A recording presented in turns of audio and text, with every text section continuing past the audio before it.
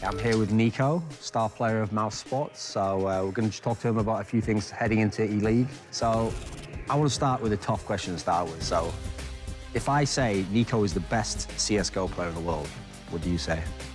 Maybe I wouldn't agree because I didn't play the really important tournaments like ESL Pro League. I didn't play finals of major, semi-finals, something like that. So I cannot say for myself that I'm like the best player now in the world.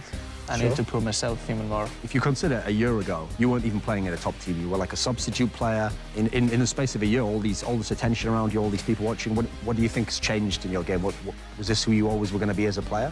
When I was substitute from mousesports, I was just keep improving. I was keep improving my English because it wasn't that good. Like at the start when I joined them, my English was really, really bad.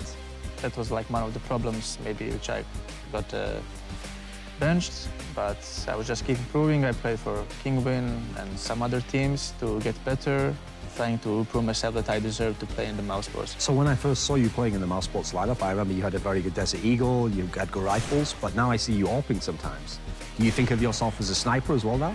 Well, I like to play sniper and I like to play it in 1.6 as well.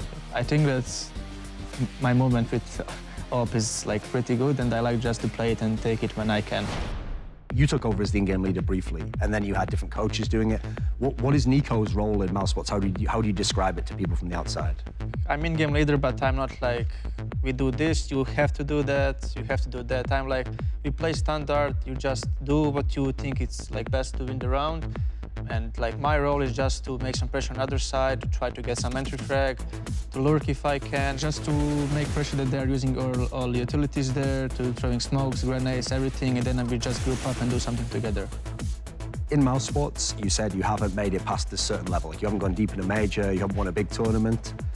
What's the time scale for when this should happen? You know, everyone can say like you're the best player or whatever, or your team's getting better, but you have to get to that level sooner. So when should it happen now? When is the point when mousesports has to perform? I think that now with A-League and the major that I feel like that we have to go through the groups to advance to playoffs and see what we can do there. We did it in the DreamHack Malmö where we like overcome our level. So I think that was really important for us, like just to go once through and then it's going to be much easier for the next tournament. So we didn't have many problems in the qualifier for majors, so I think it's a really good sign for that and we will see now what will happen in E-League.